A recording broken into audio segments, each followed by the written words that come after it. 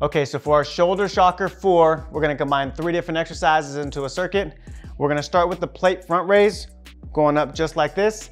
As soon as we're done with that, we're gonna go to a dumbbell lateral raise, coming out like this. And then we're gonna finish off with a dumbbell clean to press, where we're shrugging up, cleaning those dumbbells up, and pressing up like this. I'll show you how it's gonna work.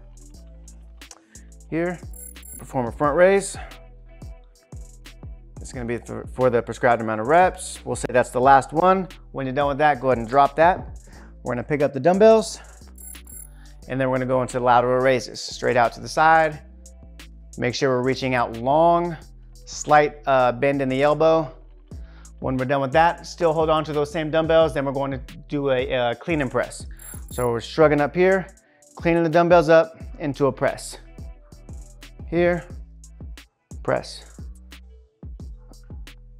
If you're having a little bit of shoulder pain or impingement, don't do the press all the way up. You can just do the half press, or you can even do a Y press.